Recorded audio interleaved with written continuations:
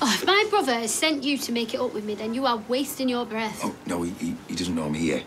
So what are you doing here? Well, it is about Paul. What, the same Paul what dumped you? You are a glutton for punishment, mate. I saw him in the pub earlier. He was behaving really strange, especially around that Kel. It's because he can't stand the bloke, that's why. Oh, OK, well, at least that explains the tension. It wasn't always like that, you know. There used to be proper besties. I mean, they were like that. They were both banging to that WWE wrestling. Kel used to call Paul his little Undertaker. The Undertaker's like a famous fighter. Oh.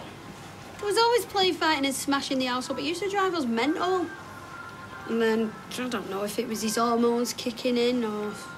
Suddenly, just everything changed. How do you mean? Paul, he started making our lives a living hell. Everything went downhill after that.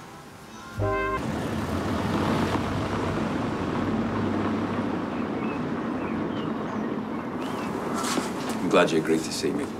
Look, I've only come to say I need you to stay away from me. I'm sorry, but no, it's not going to happen. We're not together anymore. I still care about you. You mean that, don't you? Every word.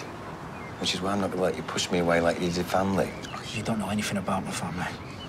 I know that according to your sister, things weren't always so bad. You spoke to Jem? She never knew when to keep her mouth shut. What changed all those years ago? I don't have to listen to this. Was it when you stopped being Kel's little Undertaker? What happened to that happy little kid that Gemma knew? What made him so angry at everyone? Everything? What did Kel do to you, Paul? You need help. It is obvious that something went on between you and Kel. What, you think I fancied my mum's fella? Of course not. Some teenage crush, is that it? But whatever happened isn't on you. Nothing happened, all right? Besides, like I'd let anyone mess with me back then. You were still a child. Yeah, and as hard as they come. Ask anyone, if I weren't drinking, I was fighting. Because you were in pain. Gemma said you just flipped, her words. Look, something or someone must have caused that. You'd love that to be true, wouldn't you? Another soul to save, another gold star. Just let me help you. You want to help? Keep your lies and your poison to yourself. And never, ever come near me or my sister again.